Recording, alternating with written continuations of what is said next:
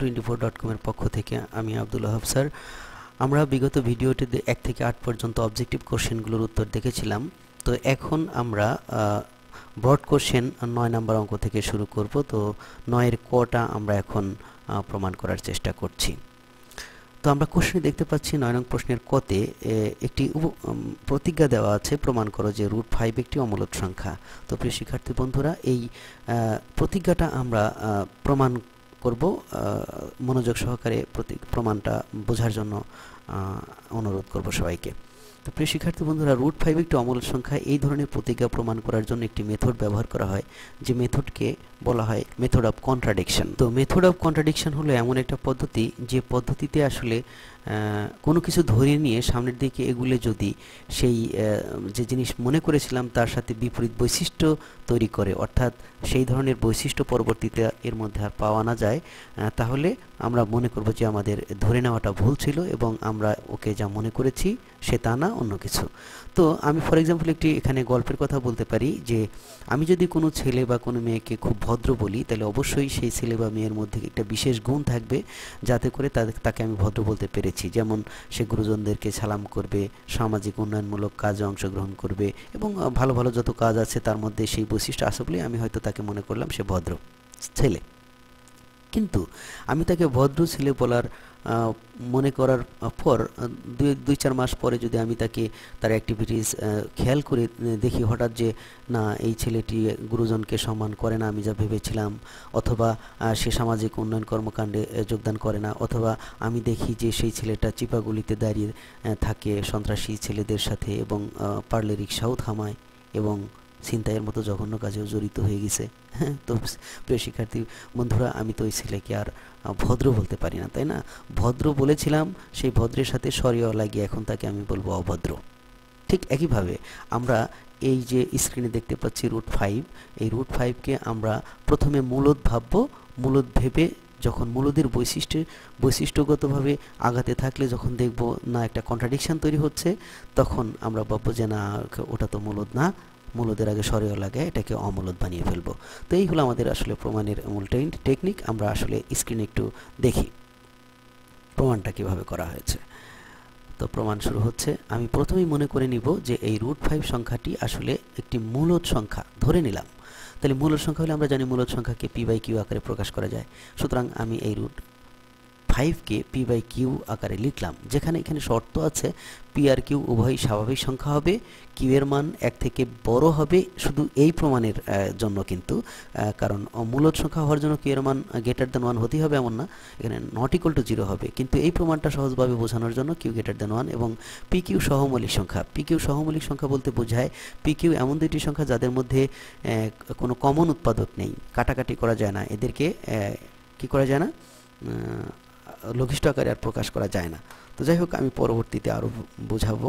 আমরা দেখতে পাচ্ছি তাহলে এই যে √p/q, এটার উভয় পক্ষে বর্গ করলে 5 এর উপর থেকে √ চলে গেল, আর এপাশে p²/q² থাকলো। পরের লাইনে আমরা যদি দেখি, তাহলে উভয় পক্ষকে যদি q দ্বারা গুণ করা হয়, 5 আর q গুণ করলে 5q, আর এপাশ থেকে নিচে থেকে q² একটা কেটে গিয়ে শুধু একটা q থাকলো।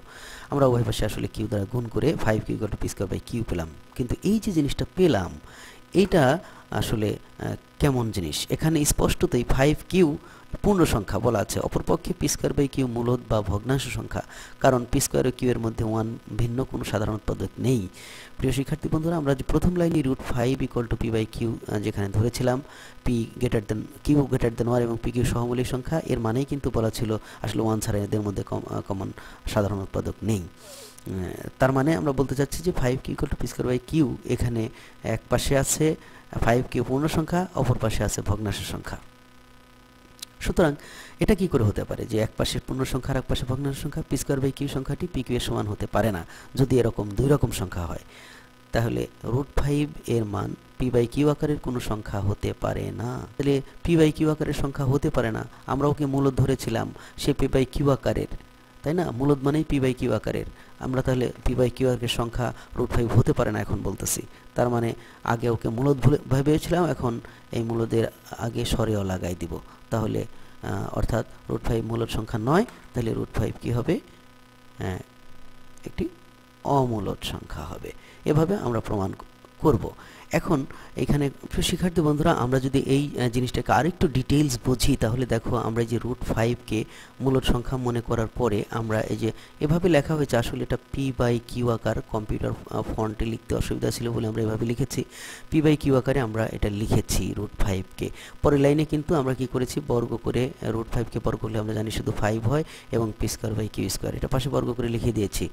এখন যেটা সমস্যা সেটা হলো এখানে এসে 5q = p²/q। আমরা পরের লাইনে বলতেছি যে 5q স্পষ্টত পূর্ণ সংখ্যা, অপরপক্ষে p²/q মূলদ বা ভগ্নাংশ সংখ্যা। এটা তাহলে দুইটা সমান হয় কিভাবে? মাঝখানে তো আমাদের এখানে সমান সমান চিহ্ন, তাই না? এক পাশে পূর্ণ সংখ্যা আর এক পাশে মূলদ সংখ্যা, এই দুইটা তো সমান হতে পারে না। তো এই জিনিসটাকে আরেকটু ভালো ক্লিয়ার বোঝার জন্য আমরা একটু ডিটেইলস আলোচনায় যেতে পারি। প্রিয় শিক্ষার্থী বন্ধুরা, আমরা কিন্তু প্রথম লাইনে √5 = p/q ধরার পরে এখানে বলেছিলাম pq কি হতে পারবে, স্বাভাবিক সংখ্যা বা পূর্ণ সংখ্যা যে কোনো হতে পারবে। আমরা এখানে স্বাভাবিক সংখ্যায় লিখেছি, q > 1 থেকে বড়, এই প্রমাণটার জন্য শুধু। আর pq সহমৌলিক। pq সহমৌলিক বলতে আমি যেটা বোঝাতে চাচ্ছি, বা যেটা সহমৌলিক বলতে যা বোঝায়, তাহলে দুইটি সংখ্যাকে আলাদা আলাদাভাবে মৌলিক হওয়ার প্রয়োজন নেই, তবে তাদের গসাগু যদি 1 হয় তাহলে এরা সহমৌলিক হবে। যেমন দুইটা যদি মৌলিকও হয় তাতেও অসুবিধা নেই। 2 আর 3 এদের গসাগু কত? 1। তাহলে আমরা এই 2 এবং 3কে পরস্পর সহমৌলিক সংখ্যা বলতে পারবো। আবার 4 এবং 9 এই দুইটার কোনোটিই মৌলিক না, কিন্তু এদের গসাগু কত? 1। তাহলে আমরা এই 4 আর 9কেও কিন্তু পরস্পর সহমৌলিক বলতে পারবো।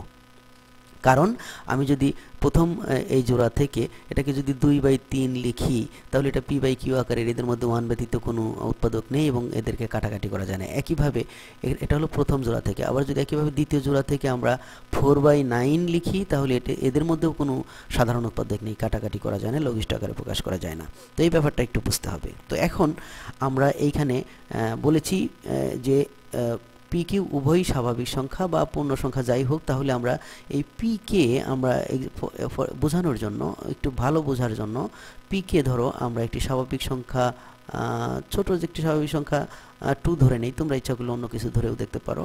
তো আমি q = ধরো আমি আর একটা সংখ্যা এমনভাবে ধরবো যাতে এদের মধ্যে কাটাকাটি করা না যায়, 2/3 বা 4/9 এরকম সংখ্যাগুলো ধরবো। আমি এখানে 3 ধরছি। তাহলে p এবং q কে আমি দুইটি সংখ্যা হিসাব করলাম। তাহলে আমাদের এই জায়গায় যে বাম পাশে 5q পেয়েছিলাম, অর্থাৎ লেফট সাইডে যে 5³ ছিল, এটা কত দাঁড়ায়? 5³ ছিল।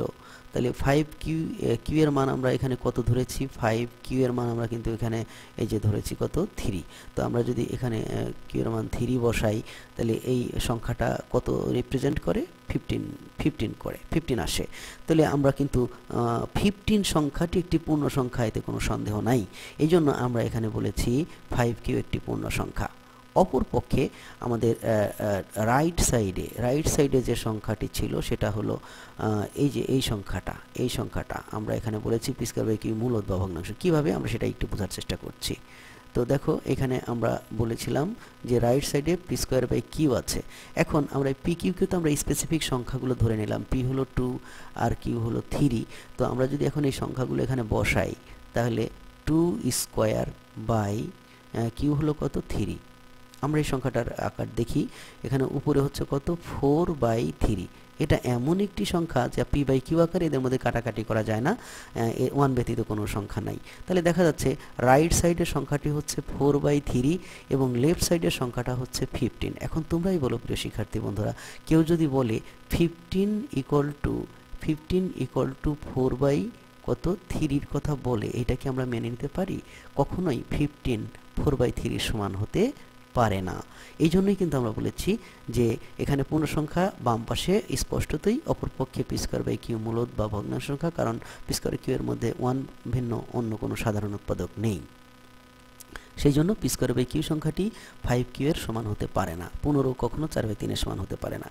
তো তার মানেই হলো √5কে আমরা যে প্রথমে মনে করেছিলাম এটি একটি মূলদ সংখ্যা হবে। তাহলে মূলদ সংখ্যা হলে এবং এই মূলদ সংখ্যার বৈশিষ্ট্যগুলো মানলে সে এমন রূপ ধারণ করে যেটা এই দুনিয়াতে হওয়া সম্ভব না, 15 = 4/5 হয়ে যায়। এই জন্য আমরা বলতেছি যে এটা 5কে সমান হতে পারে না। আর এটা যদি নাই পারে, তাহলে √5কে অবশ্যই p/q আকারে প্রকাশ করা যাবে না, অর্থাৎ মূলদ ভাবা চলবে না। তাহলে মূলদ ভাবা না চললে এই মূলদের আগে একটা সরেও লাগাই দিতে হবে। √5 মূলদ না, মূলদের আগে এই যে মূলদ এতটুকু ছিল মূলদ, মূলদের আগে একটা সরিয় লাগাইলে যা হয় অমূলদ সংখ্যা।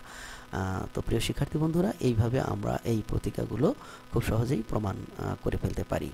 তো সবাইকে আবারও আন্তরিক শুভেচ্ছা ও ধন্যবাদ জানিয়ে এবং পরবর্তী টিউটোরিয়াল দেখার জন্য আমন্ত্রণ জানিয়ে আজকের মতো এখানেই শেষ করছি। আবারও বলছি, গণিতের ভীতিকে জয় করে আবারও নতুন একটি টিউটোরিয়াল নিয়ে আমরা তোমাদের সামনে উপস্থিত হব। সে নাগাদ আল্লাহ হাফেজ।